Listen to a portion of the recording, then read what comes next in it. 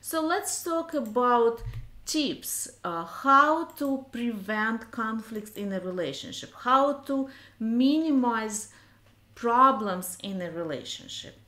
And the first one is about non-verbal communication.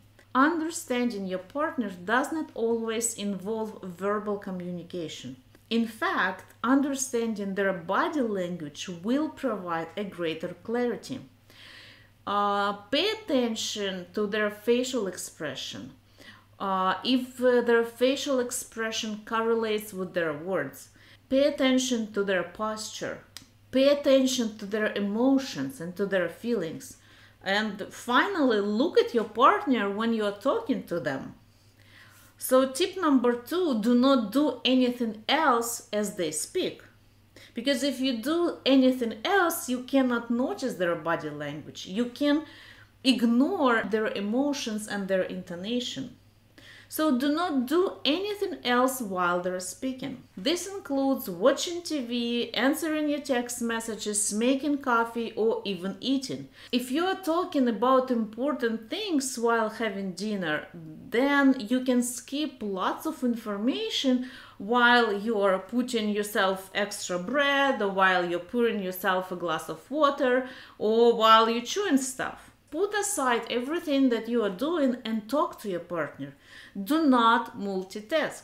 If you want to talk to your partner while having dinner, talk about the dinner. Talk about something that's in front of you, so you can be present in the conversation. Do not multitask. Tip number 3 is stay on the topic of the conversation. And this is also a big mistake when we're trying to discuss multiple things at once. This also includes another common mistake, so it's going to be mistake number 8, is when we want to bring up our past conflicts when working out a current situation. Bringing out the past will only make things worse. You should remember this. If you are discussing an important topic, if you're fighting, be in the situation, in the current situation. Do not bring the past. If you're gonna bring the past into your fight, then it will be harder to find the solution and it will be harder to rebuild the trust. Next tip, admit when you screw up. For some people, it's extremely hard to say that I was wrong. And if you will avoid this thing, if you cannot admit when you are wrong, then this will create a big gap in your relationship. Do not be afraid to admit that you were wrong. Once you admit that you were wrong, your partner will feel relieved and likely will admit their own mistakes as well. So by admitting things where you were wrong, or maybe admitting that you were rude, or admitting that you did not listen to your partner, will bring the trust into relationship, will bring the vulnerability to your relationship, and this will be a good step to deepen your relationship and to be empathetic towards each other. Next tip, remember the power of us. Very simple. In any situation, in any conflict, or when you have to discuss sensitive topics, keep in mind 3 components: yourself, your partner, and your relationship.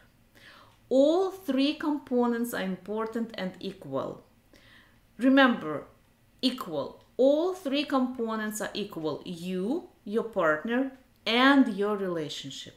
When you need to make an important decision, make sure that your decision will serve all 3 components, will benefit all 3 components. It should be beneficial to you, to your partner, and your relationship. If one of the components is missing, then look for another solution. Try to find a different way how to solve this problem.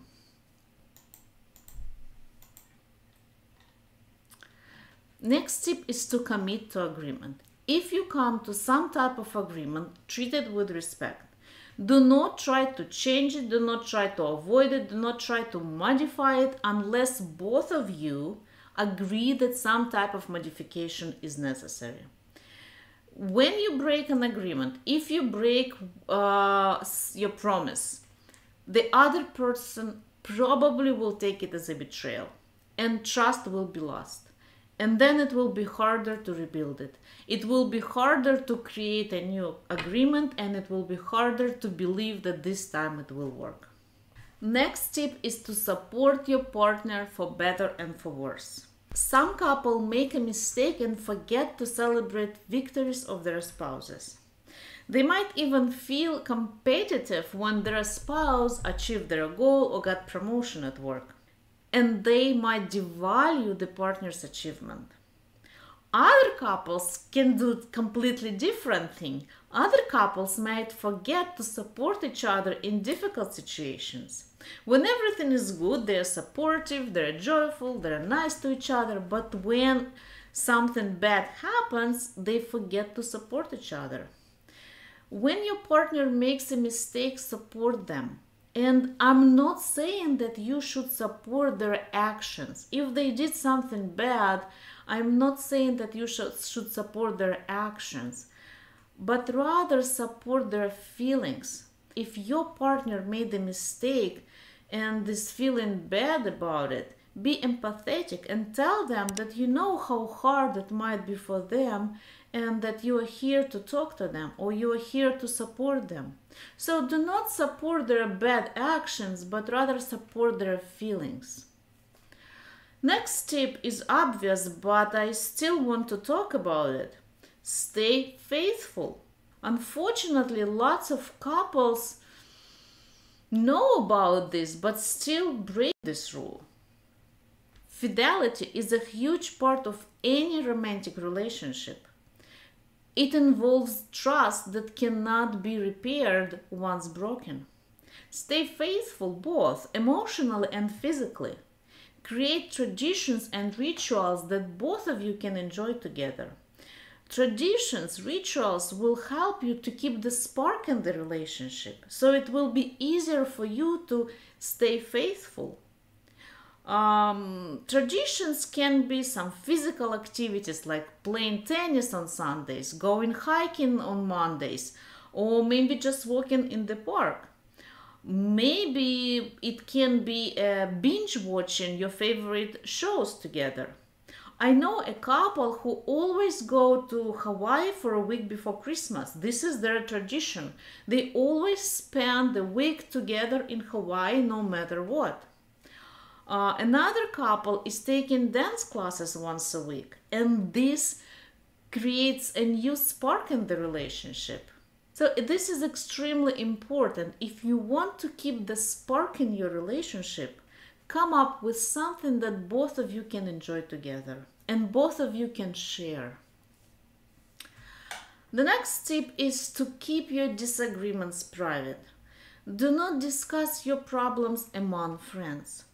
I know sometimes it's hard and you want to share something with your sister or with your mom or with your friend, but once you do this, it will make your partner feel humiliated and it will damage your relationship and ruin trust. Do not discuss your disagreements, especially with your family members. Your family members will be always on your side, and it will create a picture of your partner as being the bad one. Sooner or later, you will solve your misunderstandings with your partner, but your family members will keep the image in their heads. If you need to talk to somebody, if you need to tell somebody about your feelings, how bad your partner made you feel, find a therapist.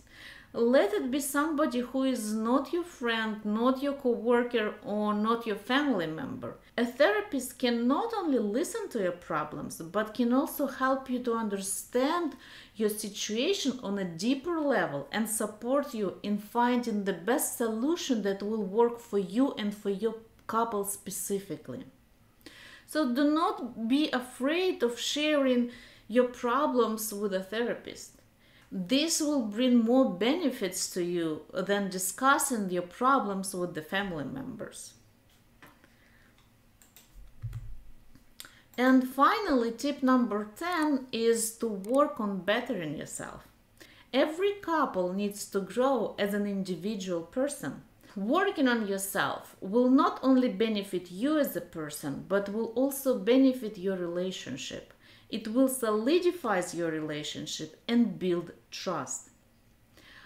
On this note, I would like to invite you to my private sessions and to my online group therapy. Also, check out my online courses and my free self-development webinars. I have posted more than 10 webinars already, and you can watch all of them for free. All the links will be in the description of this video. And as always, if you have any questions, please write them in the comments section. I'm looking forward to seeing your questions, to reading your comments. And if you've learned something today, please click like and support my channel. Share this video with your friends and family. It means a lot to me when you're sharing your questions, when you're sharing your videos, and when you are giving me likes. Again, my name is Elena Semenek, and this is Psychology of Happiness. Please join my free webinars. All the links are in the video description. Until the next time, bye.